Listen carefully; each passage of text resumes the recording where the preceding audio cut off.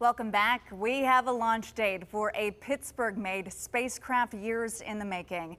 As KDKA's Linder tells us, its maiden voyage is happening just in time for the holidays.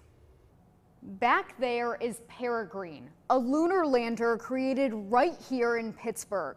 Come Christmas Eve, it will finally start its journey to the moon. There couldn't be a better Christmas present than us launching and being in space. Sherrod Boscaron and the rest of the team at Astrobotic are counting down to liftoff. We have obviously high confidence now that this is going to go on schedule.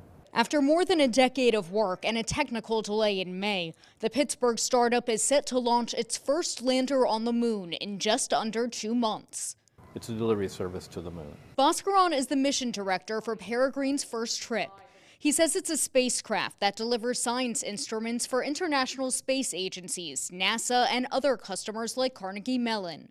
Peregrine will travel aboard this rocket by United Launch Alliance, and it will take at least 30 days for Astrobotic's spacecraft to land. But once we separate from the rocket when we're in orbit, then our Mission Control Center takes over and controls the spacecraft from there all the way to landing and through surface operations. They hope to be the first American spacecraft to land on the moon since the Apollo program.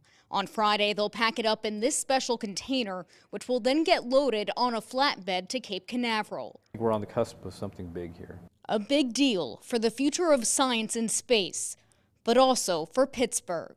Hopefully this will make Pittsburgh a space city. You'll be able to watch the launch and landing on a live stream. We'll make sure to keep you updated.